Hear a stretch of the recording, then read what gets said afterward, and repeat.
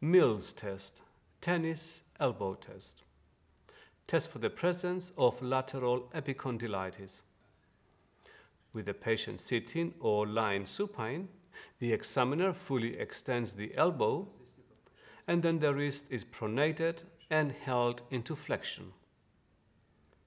The patient may report pain at the common extensor origin. A further challenge may be added by asking the patient to attempt to extend the wrist from that position.